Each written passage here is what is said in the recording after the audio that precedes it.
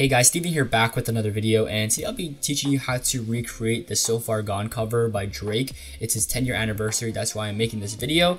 I'm also going to be making a video on how to recreate the If You're Reading It, It's Too Late cover art as well. And it's 4-year anniversary today as well, so there's 2 anniversaries today. So I'm going to start off with the So Far Gone cover. There's actually 2 variations of this cover. The one you see on streaming services right now is the EP version, the extended play, and that one has a white background and it isn't as cool. I'm going to be showing you the black version, which is a lot cooler. If you guys enjoy this video, hit the thumbs up button. With that being said, let's get straight into the video.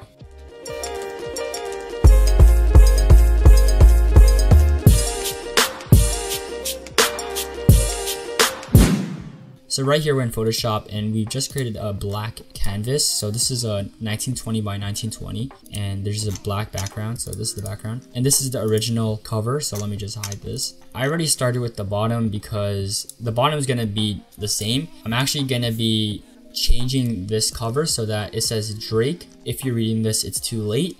So I'm actually going to kind of mix the two covers together. So essentially this is what kind of stands out from this cover is how the text is tilting back and forth. You can see the bottom right here, the text is sort of just normal, right? But as you progress upwards, it's tilting here and there. And as you notice, it starts by shifting right and then it moves left. And the higher it gets, the less words there are. So you want to take that in mind when you're creating your own. You can also see by observing that some of the letters are bigger than the other ones in a word. So like very right here, the V is kind of bigger, the R is kind of bigger as well. Like the E is the smallest right here. Right here, AN, the A is much bigger, the B is bigger in this one. The D is way bigger. So it starts with the artist name, then the album name, and then in October's very own presentation. So whatever way you want to customize this, you can do this to your liking. I'll actually be releasing a template for this just for the general structure of this cover art. So if you guys want that, get this video to 250 likes and I'll leave it in the description. So as you can see here, the O and the B, they maintain balance somehow. Like you can see O and B kind of balance each other out, and then the N somehow is just there and then the E balances out. Like there's a lot of balance in this. It's kind of like a juggling act, as you can see, like ends up being on the left side when it leans toward the right, like I mentioned before. And what I realized when trying to recreate this cover was there's actually no skewing or distortion of the text. It's literally just rotated a little bit, like tilted a little bit, and the sizes are just a bit different in variation. So yeah, let's just get into it. So like I mentioned before, I already started this off so you can see the bottom. Let's just hide this layer and put back the black layer. I want to recreate this for If You're Reading It, It's Too Late, or Reading This, It's Too Late. I am obviously not gonna write that entire phrase because it's gonna take so long, so I'm just gonna use an acronym. If you're reading this, it's too late. So it looks something like this, and I'll also be putting the font in the description as well. I'm not sure if this is paid. I've had this font for a long time, but if it is paid, I'll be putting a lot of different fonts that are similar. So this one's called Aubrey Graham, which is his name. There's one called Reboard and I think Futura Heavy Bold that are very similar, but they're not exactly the same. What's special with this font is you see where the R is right here. There's no like space in the middle. So like in a normal R, there would be like a like a semicircle, but here it's filled up. So you can see in some other letters like A, you can see that it's filled up. I don't think O is, but you can see it's a little bit different from normal traditional letters because of like the space that's filled in. You actually want to type them separately. I'm just showing you as a reference to see how you can't just put it on top. So you want this to be a juggling act, like a balancing act. So you can see here what will happen is pretend you just drop this on top of this row right here. What will happen is this I will move right, this Y will kind of stay the same, and this R will kind of be between these 2 letters. But you also want to take in mind that it shifts left as the text goes up. So you want to actually kind of do the opposite. So you can see how it shifts left because it lands on this part right here. If it lands on this part, it will like shift right if you just think about it. So what I'll have to do is I'll have to make the text smaller so it lands within this space right here from the O to like around the B. So let's just make it smaller. So something like that. And I'm just gonna start with the I first and I'm gonna start from there. So maybe I can make it a little bit bigger because there's gonna be a variation in size, so it doesn't have to be the same size for every letter. And as mentioned before, the top letters are kind of bigger, so you can make it bigger if you want. So I'm gonna make this land right on top of the O because I don't want it tilting really. If you're, so this is a Y. So this could tilt a little and land in between these two letters. And you also want to sort of have the same amount of space in between the letters. So this right here is not so good, like down here, because they're kind of really close. Like there isn't even a space between these letters, so I'll have to fix that for the template. Also, if you're using this font, if you want the letters to be filled, so for example this R, we'll have to capitalize the letter. So this is a lowercase r, and if I make it uppercase, it fills in the R. So if you want to fill it in, that's what you'll have to do. So if you're reading, so R, I don't think I'll fill this in just because I want to make it a little bit different from the bottom. So let's not fill it in. So let's just make it a normal R, and this maybe tilt a little this way, because if it lands right there, you know, it'll push a little. This is like, you know, if you know a little physics and a little gravity, then you'll be good at this. Let's actually make it a little bit bigger, something like that. If you're reading this, so it's a T. So this one will be able to tilt left a little. And you can see the gap between this, like it's sort of the same. Not really, but just make sure there's at least a little bit space between the letters. Reading this, so I'm gonna make this kind of lean toward the T. So how could I do this? I don't think it can, just because of how it looks like. So yeah, and then L, maybe we can get the L to lean toward the I.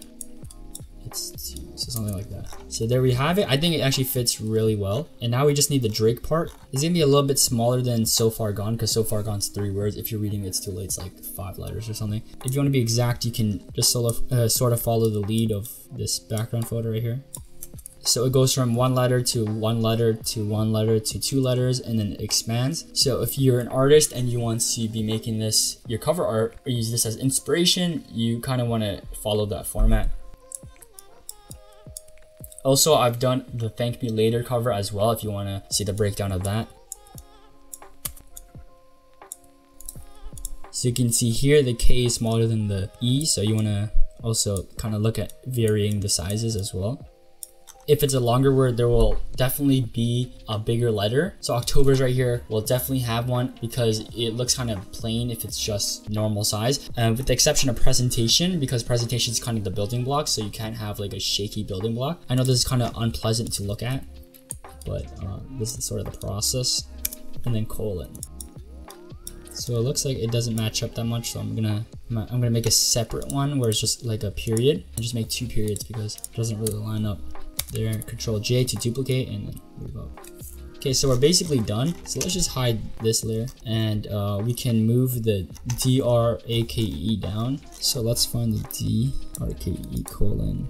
So this right here, you're gonna press Control T, and then now you can just shift it downward. So you want to move it to where it makes most sense. So I think toward this side makes more sense in terms of balancing. And if we hide this again, we can add this little guy right here. So let me just use the eraser tool. I don't want to erase the guy. Actually, you might want to just line them up. And I think that should be good. If you are reading this, it's, oh, I forgot a T. Oh my god. Okay, I think we're gonna have to shift the letters a little bit. So actually, you can just shift the L. Shouldn't be that hard. It's gonna be sort of not really centered that much, but you know, none of this is really centered. Let's make this a little smaller then. Yeah, doesn't look that bad. If you're reading this, it's too late. Okay, actually make the L smaller, because I feel like there's too many big letters on the right side now, but now it's good. And yeah, that's about it. Some key concepts to take away from this video. You want to keep the bottom as structured as possible. So like the first row should be structured and just like normal. You want to either decide to go right or left, and whatever path you choose. So if you want to lean toward the right at first, you're gonna have to eventually go toward the left as you move up. Also, as you move up, the letters are gonna sort of get smaller in terms of like how many letters you put in a row. So as you can see on the screen, the top 3 rows ends up having just 1 letter. The 4th row has 2 letters, and it's really just eyeballing it and just seeing what fits. Like I mentioned before, you want to think about, if you just dropped it down, how would it balance itself out? So if you drop the Y in between these two, like this little crack right here, it makes sense that it's leaning toward the left. The I right here, it makes sense that it's just there because it's in the middle of the O. The R, you can see how it makes sense as well. You just want to make sense of it all. So if you wanted to use the template and you want to recreate this for yourself, it's not that hard. Like pretend I want to do productions. I can just change it here, maybe shift it a little right until the N hits. You want to go row by row. So it's easier to change the bottom. So if you want to change this to production, it'd be easy, but as you go upwards, it's gonna be hard. But I sort of just wanted to create the template just for the structure and the style of the cover art, which is The bottom should be like your label, your team, you know, like Dream Chasers or like Maybach Music or like Rock Nation or something like that. And as you go up, it's the project. So it's whatever, or song, it could be a song, like it could be whatever your song is. And then the artist name. And it doesn't have to be this little guy looking at the money. It could be literally anything. Like you can decide to put like a goat at the top. You know what I mean? So yeah, hope you guys enjoy this video. Hopefully it helps you out. My name's Steven and I'll see you in the next one.